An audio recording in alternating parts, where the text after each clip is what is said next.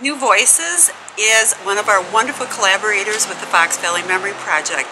They provide us joy through music. We host 8 Memory Project cafes throughout the area. Glory, glory, hallelujah.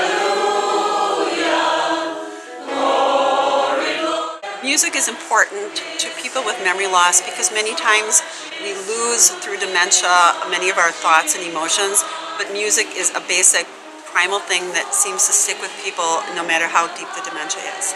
Cliff came from a very loving, fun family that whenever they would go on car rides, their whole family would sing, and there were 8 children in the family, so you can imagine what that car ride sounded like. Of course, I hate to say this, but it is sinking. It makes me very sad when I see the things that he does not remember occurring. Music is a way to connect when other things aren't connecting anymore. People cannot talk to each other, but yet they're able to sing.